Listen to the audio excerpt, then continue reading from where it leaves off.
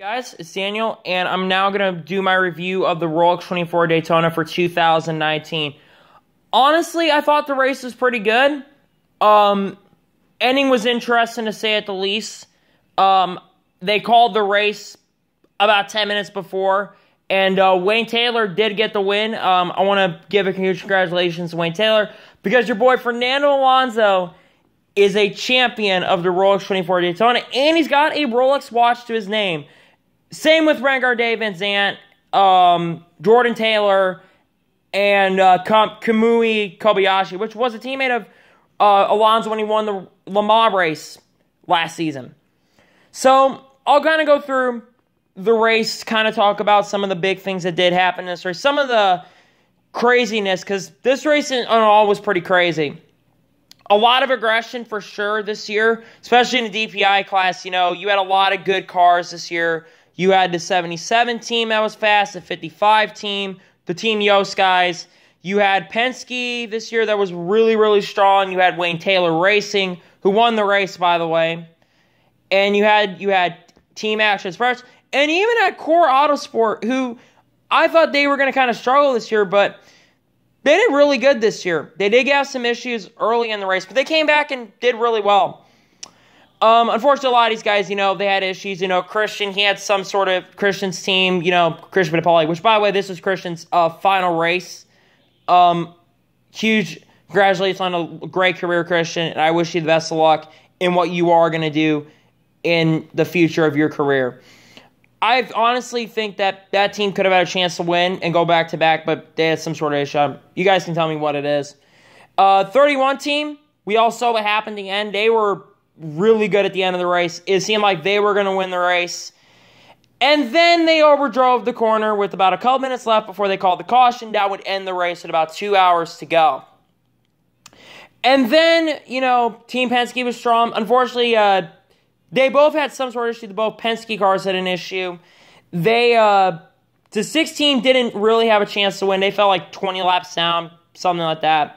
But the 17, they ended up finishing third. They had a really good car. Alexander Rossi, Castro Neves, and I can't remember the other guy that was on the team. Whatever.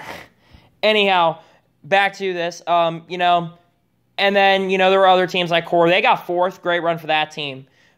Now I'm going to kind of focus on the rest of this race. There was a lot of other issues. 77, unfortunately, they blew up. Fuel issue that took them out of the race. That is a grave shame for them, because honestly, they could have won. But reliability was going to be an issue. A lot of teams were talking about how reliable they were going to be. And they weren't as reliable as they thought they were going to be. They were fast, but what was the reliability? They unfortunately fell out about on hour 6 or 7 of the race, which is a shame because they could have won. Now I'm going to kind of focus on the GTDs, GTLMs. We all know that Alex Zanardi was in this race. Unfortunately, they had an issue trying to get his steering wheel in and everything, all of his gadgets in. They had to get a new one for him. This was the first time he was using it for the race, so he really didn't have as much experience using this. He was a little bit slower, but to see Alex Zanardi back in the car, huge inspiration to me. And to see him back in America, this is the first race he ran since Road America in 2001. It's been a long time since he ran.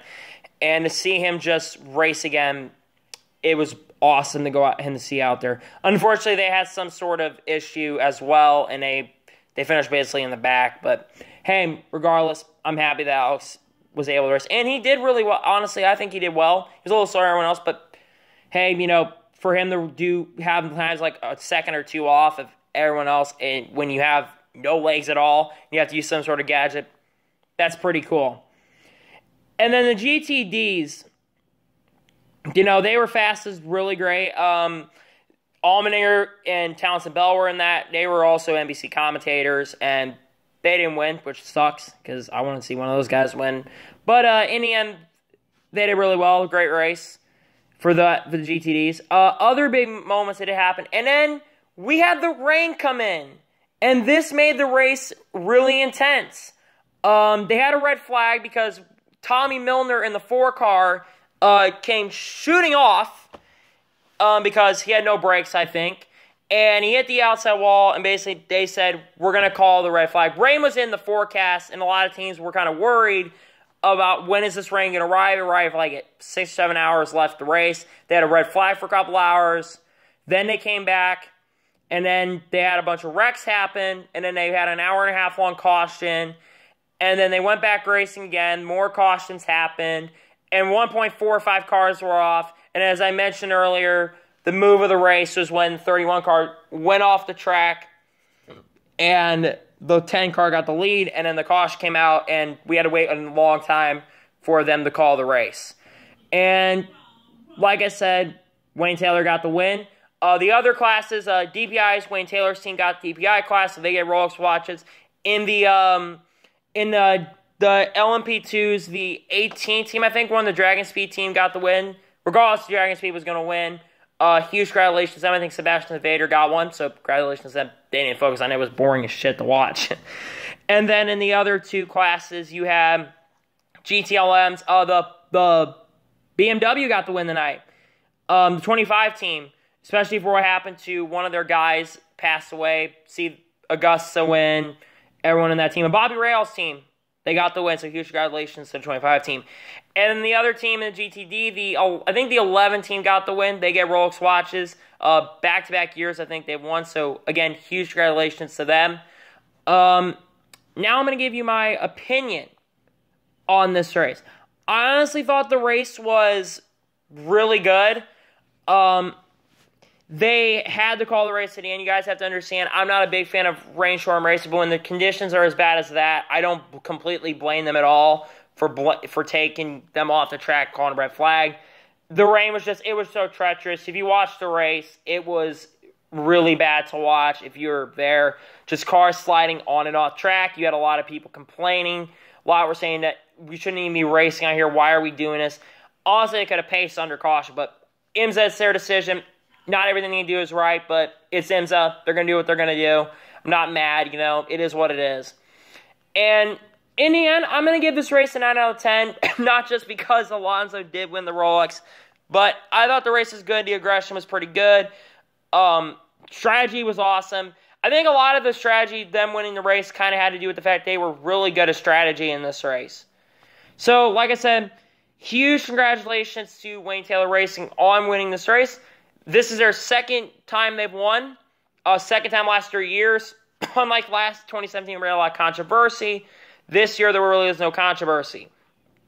Anyway, thank you guys for watching this video, and I will see you guys next time on another video. I believe the next video I'll be doing on this channel is the predictions videos. So I'm thinking about doing 3 parts for that, but we'll see about that. Anyway, thank you guys for watching this video, and I'll see you guys next time on the next review.